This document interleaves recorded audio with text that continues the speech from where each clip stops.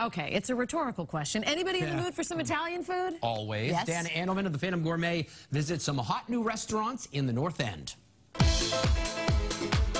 Tony and Elaine's may be new to the North End, but it feels like it's been in the neighborhood for decades. With the classic red checkered tablecloths, Christmas lights and wood paneling, and a menu full of red sauce staples like spaghetti and meatballs and chicken parmesan. This is a menu that you've seen before. You've eaten this food before. Your mother has probably cooked it, your grandmother has. But using these ingredients and these techniques that we use here, it's going to taste a little bit better. It's going to be familiar but unexpectedly good.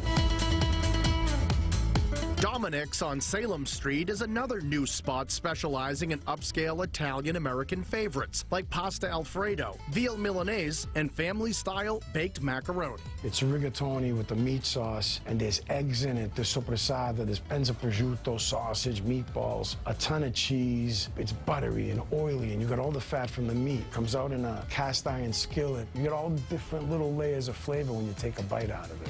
Unfortunately, Maria's Pastry closed down a few weeks back, but thankfully, Mike's and Modern Pastry are still open on Hanover Street if you need to satisfy your cannoli craving. For more food and fun, watch Phantom Gourmet Saturday and Sunday at 10 and 11 on TV 38.